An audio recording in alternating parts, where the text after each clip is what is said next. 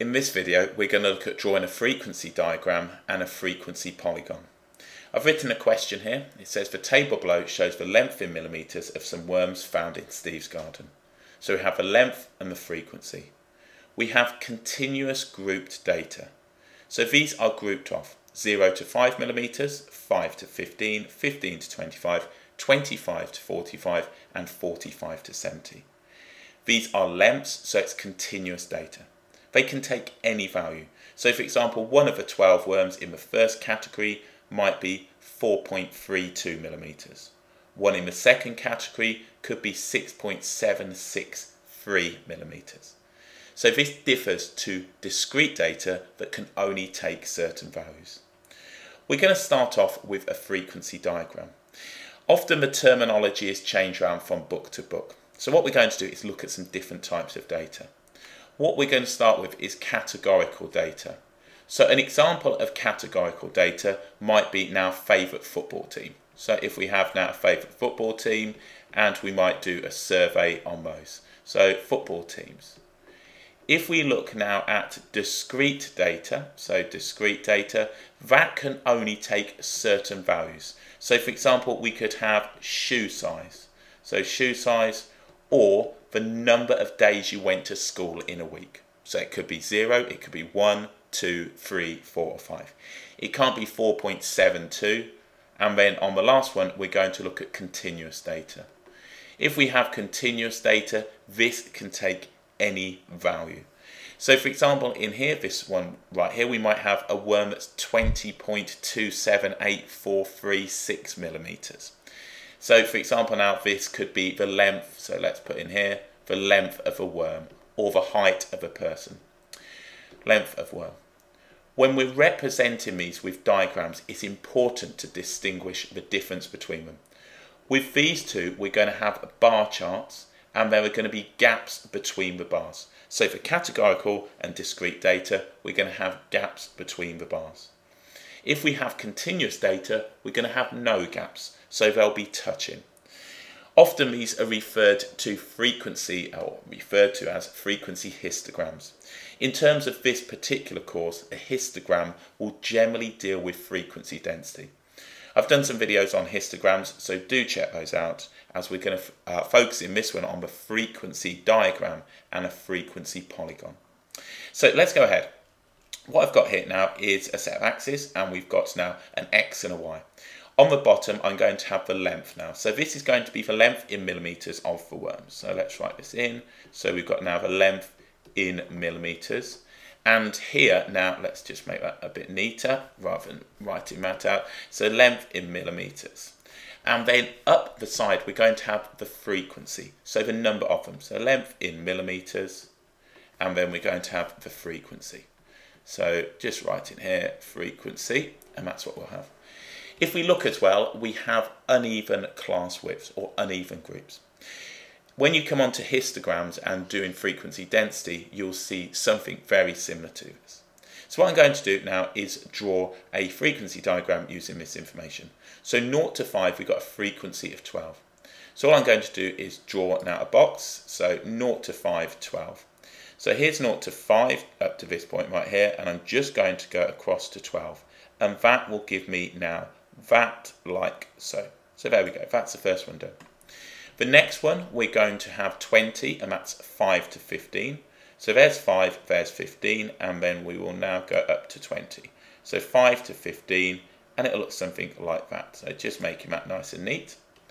The next one, we're going to have 15 to 25, and that's going to be 37. So 37 looks to be about there, and that one is 15 to 25. So make sure if you're asked to put a scale on this, that it's actually now in proportion. Okay, so that one's done. 25 to 45 is going to be 51. So 25 to 45 is going to be 51. So let's locate 51. 51 looks to be about there. And that's going out to 45. So that's going to look something like this. So that's now done. And then the next one, we've got 45 to 70, which is going to be 42. So let's find 42. 42 looks to be about there. It's not too easy to see on the screen, but hopefully I've got that in place, and then we'll do something like that. So what I've now drawn is a frequency diagram. So I've got my classes, and then I've simply got the frequency. So nice and straightforward. All we do is check our scales are correct, we label them up, and then we draw these boxes on there. What we're now going to do is look at drawing a frequency polygon. Frequency polygons are plotted at midpoints, and they're simply now lines. So what I'm going to do is plot these at midpoints.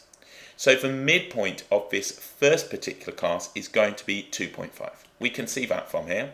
If it's 0 to 5, it's 2.5, and I just take the value of 12.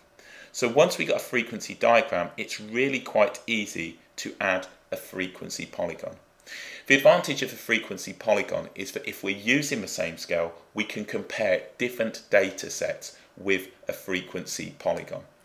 So let's do the next one. The next one is going to be at the midpoint. So the midpoint we can see quite clearly is going to be 10, and that's going to be 20. So we have all of these now, and all I need to do is go ahead and just draw these midpoints. So we can see the midpoint of this one is going to be on 20, and that is now at 37. So let's put that there, and we'll see that this will stack up with what we've got just here. So 37 and 20. Then the midpoint of this one, we're going to put this on, that'll be just there, and that's going to be 51. So just putting that like so. And then finally, the last one now, we need the midpoint. So we've got the midpoint of 45 and 70. So what's that going to give me? That's going to give me on my 57 and a half. Let's find 57 and a half. So there's 55, 57 and a half looks to be about there. Okay, so all I need to do at this point is just connect these up with a straight line through those points, and we have our frequency polygon. So frequency diagram, on top of it, a frequency polygon. So that will look something like that. That will connect up there, and then we can connect it there, and that's done. So nice and straightforward, a nice straightforward skill. The main thing here is to appreciate that these need to be plotted at midpoints. As stated earlier, one of the advantages of a frequency polygon is that if we have the same set of axes, we can compare two or more sets of data. So what I've got now is another table here. So it says the table below shows the length in millimetres of some worms found in Fred's garden. So this is a different garden, and what I'm going to do is put them on, and we can see how they worked out against Steve's garden. So we're plotting these at midpoints. So exactly the same what we've got here. We have the same classes. So we've got 0 to 5, and we've got a frequency of 18. So let's go ahead and do that. So none of these have changed in terms of the actual lengths. It's still grouped continuous data with the same class boundaries. So boundary here is 5, and then we're going halfway in. So we need 18. So that looks to be just there. Let's grab that up. 18 is going to be this one here. So there is 18. Let's check I've got that correct. So 20 is just here, and that is going to give me 18. It's quite hard to see on here, but hopefully we've got that right. So that's that one's done. Next one is going to be 22. So we can see that 22 is going to be just there. Let's put that on. There's 21. There's 22. And if we just check these ones, this one was 20 and that one was 12, so that looks pretty good. Now the next one is 36. So 36 looks to be one below. So that's going to be just there, that's 36, and that's at the midpoint. The next one we've got is going to be 58, so that's at the midpoint just here. So 58 looks to be that one just there. And then the next one we've got is going to be plotted at the midpoint, and that's going to be 54. So 54, there's our midpoint, and we can put that just there. That looks to be 54. So all I need to do is connect this one up. So let's go ahead and connect that one up, and then we can look at these and compare them. So if I do that, what I've got is the frequency polygon now. So frequency polygon will go from there to this one just here. We can go now right the way up to that one just there, and then this one just here. So overall, if we wanted to compare these, we could see now that Fred's worms were generally, now he had more in each of these particular classes right here. So that is the number that he found, and we can see from here that it's clearly more. So this visual representation will allow us to make comparisons, and you might be asked some questions in context. So what I'm going to do is write Steve's, so this is going to give me Steve's. And then on this one, we're going to have Fred's. Let's put Fred's on here. And that gives us now the two frequency polygons on the same set of axes with the same scale. So there we go. Drawing a frequency diagram from a table and also frequency polygons on top of them.